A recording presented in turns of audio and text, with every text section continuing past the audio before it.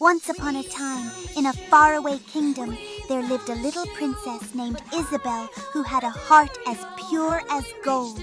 Isabelle's days were filled with lessons on etiquette, history, and music, but her heart longed for adventure beyond the castle walls.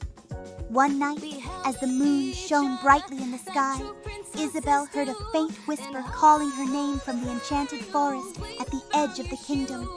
With courage in her heart, Isabelle sneaked out of the castle and ventured into the mysterious forest, her breath catching at every rustle of leaves and flutter of wings.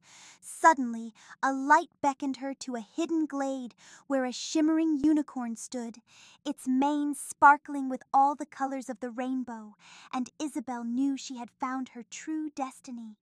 The unicorn spoke to Isabelle in a gentle voice, revealing that she was the chosen one to restore peace and harmony to the kingdom.